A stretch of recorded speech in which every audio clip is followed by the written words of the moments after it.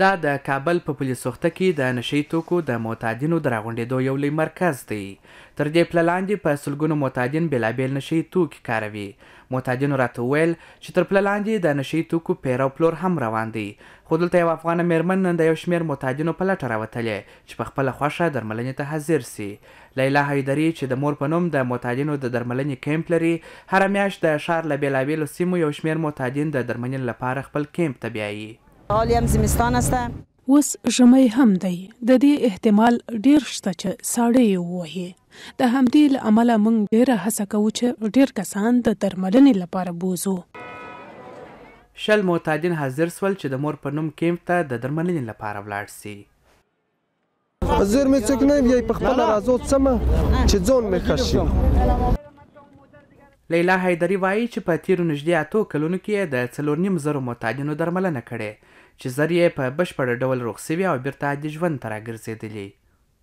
خیلی هاشون کمک کردیم که برن ازدواج. له ډیرو سره یې موږ مرسته کړې چې لاړ شي، واده وکړي، کورنۍ جوړه کړي، عادي ژوند ولري، یو شغل ورته ایجاده و یا یو کوچنی کاروبار چې دوی مدیریت کړی شي.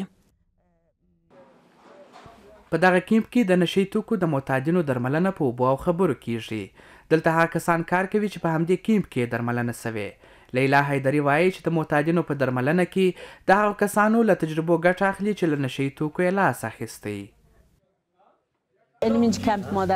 دا د مور کمپ دی، کوچنی ځای دی، خو موږ له دې ځایه ډیره نتیجه لیدلې ده.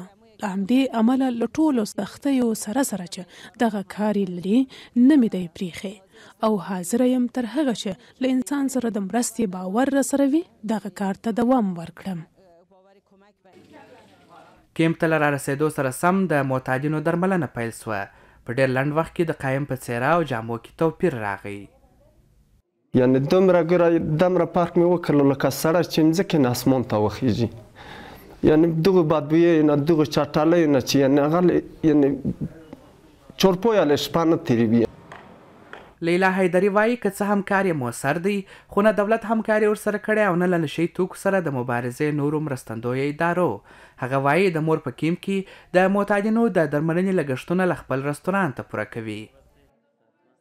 رستوران تاج بیګم رستوران د مور کمپ د تمویل ترڅنګ فرهنګي کارونه هم کوي. د دې رستوران د عاید یوه برخه د بې سرپرسته ښځو سره په مرسته لګیږي. یو شمېر ښځینه محصلانې چې له تحصیل سره مینه لري خو د پوهنتون لګښت نشي ورکولی، له هغوی سره هم مرسته کوو.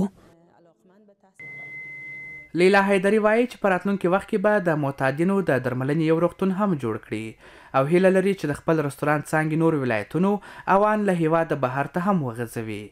حکمت سروش، د امریکا غږ آشنا تلویزیون، کابل.